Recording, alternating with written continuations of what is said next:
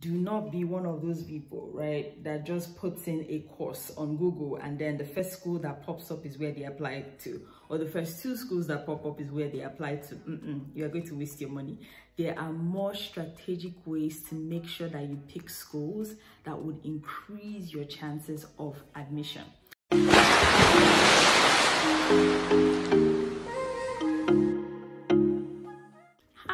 Welcome to Winie Student World. My name is Winie, and today we're going to talk about qualities that make a school tailor fit for you.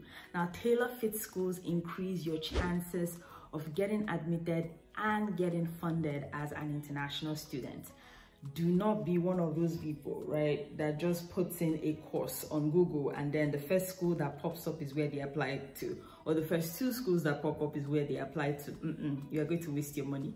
There are more strategic ways to make sure that you pick schools that would increase your chances of admission. So at the end of this video, you're going to learn 7 different ways to assess those schools and 7 different ways to make sure that a school is tailor fit for you. All right, let's jump right in. The first thing is you want to pick a school that aligns with your area of interest. So for example, if I am interested in HIV and AIDS, right, and I want to apply to graduate school, I will not just apply to any graduate school that is in my broad area of maybe public health, or maybe health education, or maybe nursing.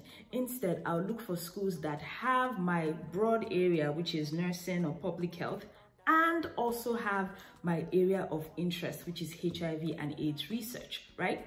An example is what you see on your screen right now, which is University of Pennsylvania. They have a Penn Center for AIDS Research. So if I was a graduate student and I was applying for programs, picking schools that have a Center for AIDS Research increases my chances of entering because they know that I am a student that has what they need or is interested in what they have to offer with regards to that area. Now, if I pick a school that has an area that I am not interested in or doesn't match what I have on my CV or personal statements, right?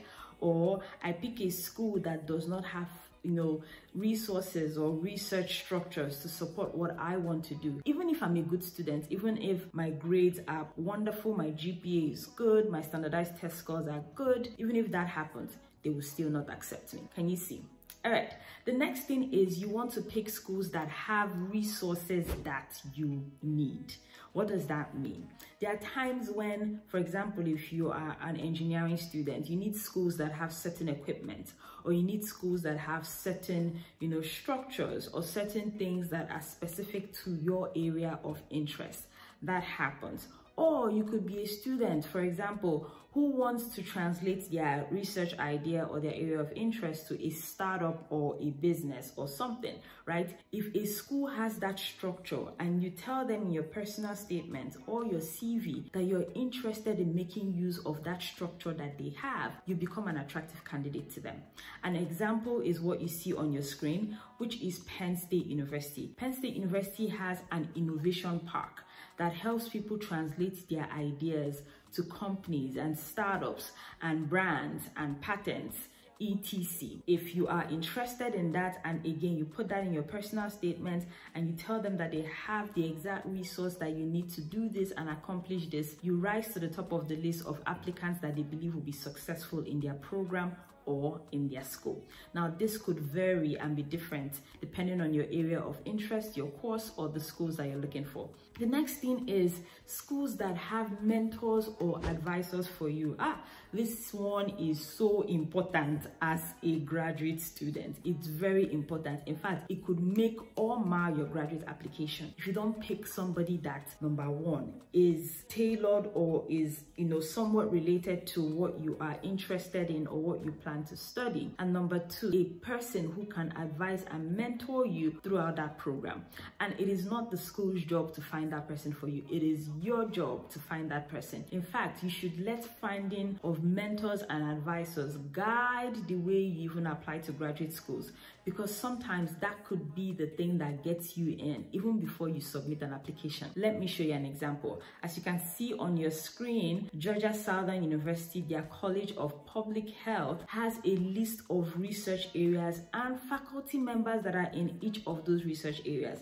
And so if you're interested in applying to one of these areas, right there and then you can see a list of people that study that, and those people will be possible or good mentors or advisors for you in that program. If you're able to select these people and include them in your personal statement, ding ding ding. If you also email those people before you submit your application to tell them that you're interested in working with them, they know to expect you. When you submit your application, you know, somebody could reach out to them and say, hey, Dr. So and so, this student applied, that they're interested in working with you. Have they spoken to you? Dr. So and so will say, yes, they have spoken to me. I think they're a good student. That's how you end that.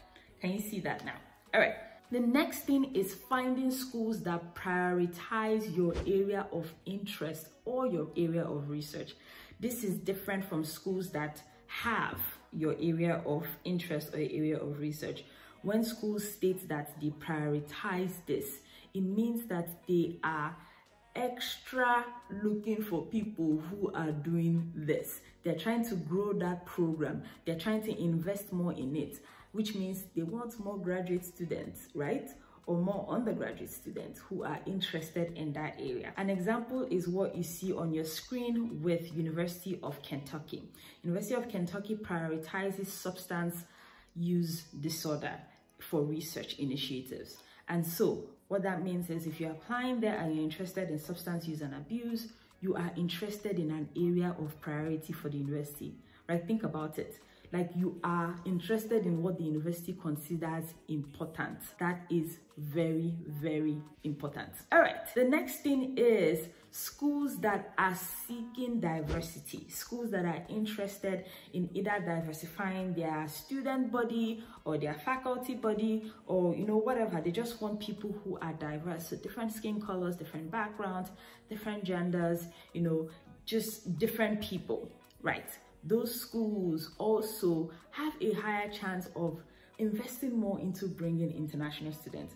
One way to know a school that is seeking diversity is to see if that school has a diversity and inclusion office, or a diversity and inclusion program, or, you know, a diversity and inclusion strategic plan, right? An example is what you can see on the screen with Northeastern University.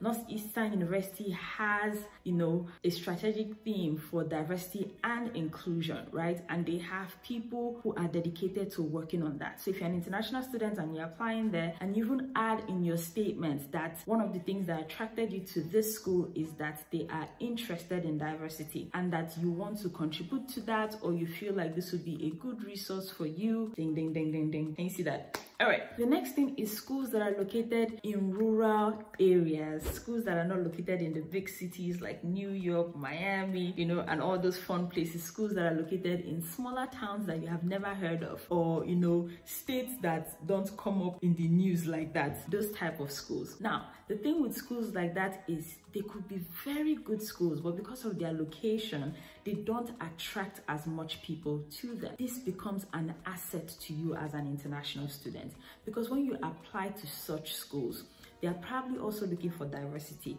They are also looking for, you know, students to fill up their programs, and they also want to, you know, broaden the things that they offer and their student body. And you will be a prime candidate for that, because if you apply to schools like that, they will be interested in you, extra interested in you, because they don't come by applicants like you quite easy. Now, you could go on Google and put in, you know, schools, universities located in rural areas in the US, or universities located in rural areas in Canada, and things will pop up. You could also look for blog posts like what you see on the screen right now that show 40 most beautiful college campuses in rural areas, and scroll through and see the schools that are listed there. All right, the last but not the least, the last but the most important, in addition to everything that we have talked about so far, is schools that have requirements that fit with your applicant profile. Right? Now, some programs will list the skills they want you to have, the experiences they want you to have, the educational background they want you to have. the minimum number for your GPA, the minimum score for your standardized test scores. They would list all those things, and you have to compare those things with what you're bringing to the table. Now, granted, it doesn't always have to be a perfect fit, meaning maybe out of 10 requirements, you're missing 1, or maybe out of 8 requirements, you're missing 1, right? That doesn't mean that out of 8 requirements, you're missing 5, or out of 8 requirements, you're missing 6. You're completely off what they need and what they're looking for, and they will not take your application seriously, right? So an example is what you see on the screen with Johns Hopkins University, their PhD in nursing program. I want to show you an example with them because they have an extensive list of requirements that they use to, guide students that want to apply to them. So you can see they want you to have a bachelor's or a master's degree. If you don't have that, don't bother, right? They want you to have a written statement of your goals, which is a personal statement. They want you to have research interests that match the faculty expertise. So if you don't see a faculty member that is doing what you are interested in, or what matches your CV and your experiences, don't apply there. GRE scores are optional. Check, that's good. Minimum GPA of 3.0. If your GPA is less than that, right, you should check in with them before you apply, because they have stated that their minimum that they're going to consider is a 3.0, right? Interview with faculty members, writing samples, resume, letters of recommendation, a copy of your official license, official transcript, English proficiency exams. All those things are listed right there. And so you would take this, compare it with what you bring to the table, and then decide if it's a good fit for you. The more you mirror what schools are looking for in their admission requirements, the higher the chances of them giving you a favorable review in the admission process or in the funding process. Okay, I trust and I hope that you have learned a lot from this video. Ask me questions, type in the comment section, tell me what you learned from watching this, and I look forward to hanging out with you again in the future. All right. Bye-bye.